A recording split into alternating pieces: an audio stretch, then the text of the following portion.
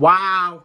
What is going on, everybody? Sports expert here. We have some major breaking news in the NBA. Lloyd Pierce has been fired by the Atlanta Hawks. He is gone. G-O-N-E gone. Lloyd Pierce is gone. They're looking for a new coach. I mean,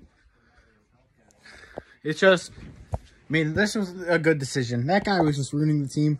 14-20. Their record, is disappointing. Come on. It can't be happening, so they had to fire him.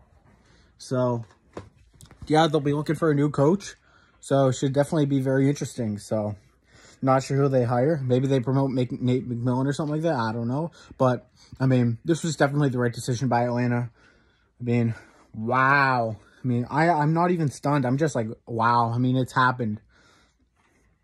But, shout out to Caden Alvis, Hawks fan on YouTube. Go subscribe to him. He is making rant videos on how he wanted Pierce fired, and it's happening. Lloyd Pierce has been fired, so bet he's pretty happy about that. So yeah, as he's gone. So, they had to do this. 14-20 for this team that was supposed to be a playoff contender. Some executives said title contender for this team. Nowhere near that. And Lloyd Pierce is gone. He's the culprit for this, no question about it. So you have to fire him. There's no other decision.